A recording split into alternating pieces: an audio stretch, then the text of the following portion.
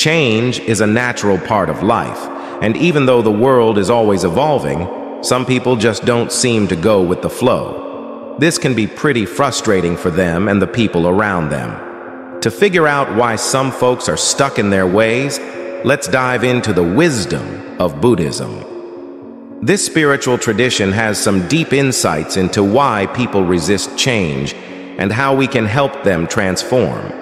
At the heart of Buddhism is this idea called impermanence. It's like saying everything in life is always changing. The Buddha, the main person in Buddhism, showed us this in his own life story.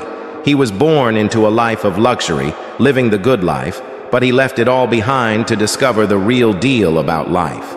He saw suffering, old age, sickness, and death, and it made him realize that the fun stuff in life doesn't last forever. This big realization led him to become enlightened under a Bodhi tree. So, the key thing Buddhism teaches us is that nothing stays the same. Everything is always shifting. Understanding this can help us figure out why some people struggle to change. Maybe they're holding on to this idea that things will stay the same forever, and that's not how life works. Now let's talk about attachment.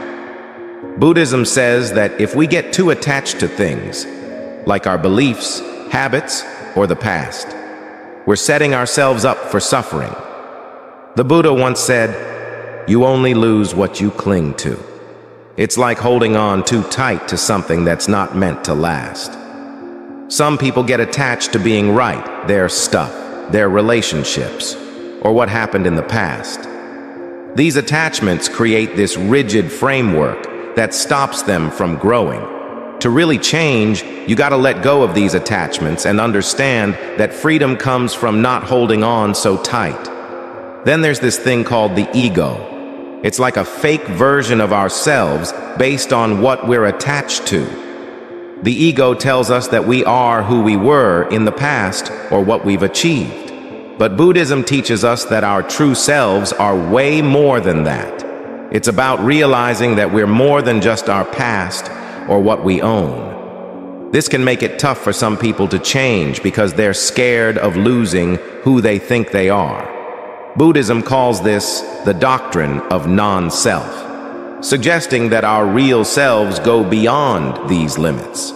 Now let's talk karma. It's like a big law saying that our actions have consequences, shaping what happens to us. If some people don't want to change, it might be because of the patterns they've created with their actions in the past. Good actions lead to good things, and bad actions lead to suffering. Those who don't want to change might be stuck in a cycle of bad actions from the past affecting their present. By understanding karma, people can take responsibility for their actions and work towards positive change. Buddhism also tells us about finding the middle path. It's like saying, hey, you need a balance between change and stability. Too much change can be too much to handle. Imagine a flower that doesn't reject any bee, even the little ones. People who resist change might be trying to keep things stable in their lives because they see change as a threat. Buddhism offers this guide called the Eightfold Path, which is like a balanced way to live. It helps you mix in both change and stability. Understanding this middle path can help people deal with change better. Compassion and understanding are also big deals in Buddhism. It says, our lives are shaped by our minds. We become what we think. If you want to inspire change in someone who's not into it, being compassionate and understanding is key.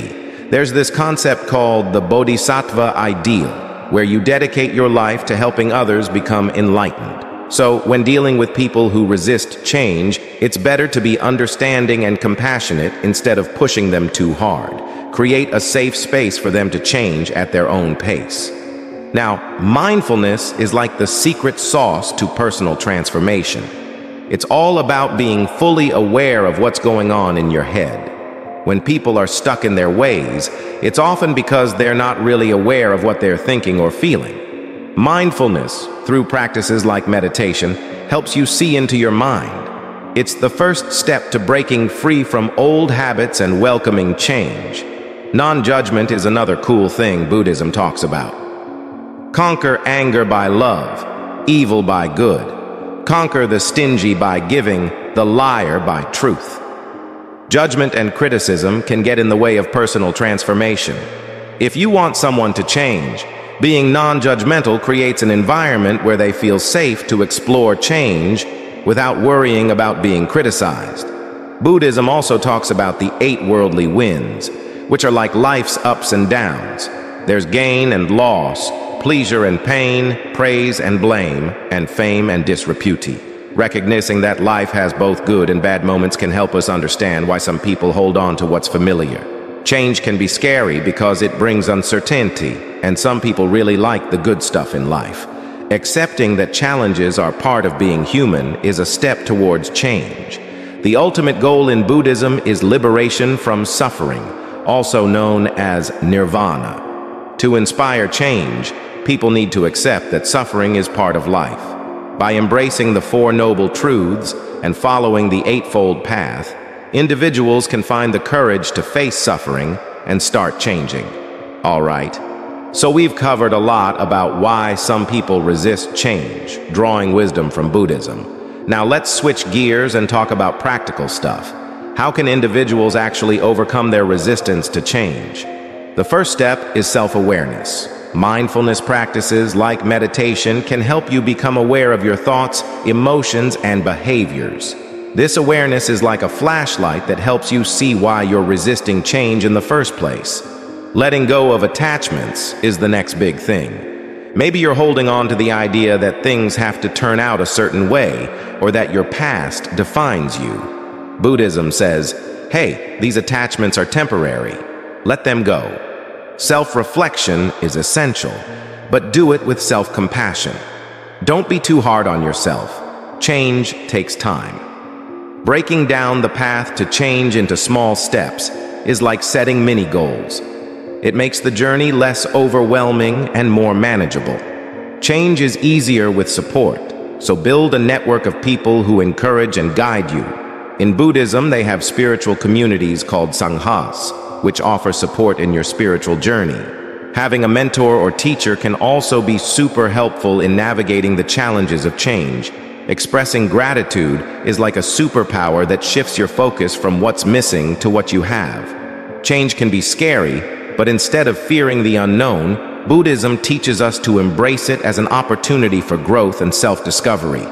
Now, when you want to inspire change in others, the Bodhisattva ideal can be a guide. It's like saying, I'm here to help others become their best selves. Be the change you want to see. When people see positive transformation in you, it can motivate them to change too. Be a good listener. Let them express themselves without judgment and show empathy for their struggles. Create a safe space for them to explore change at their own pace. Offer guidance and support without pushing too hard. Share your own insights, but let them make their own choices.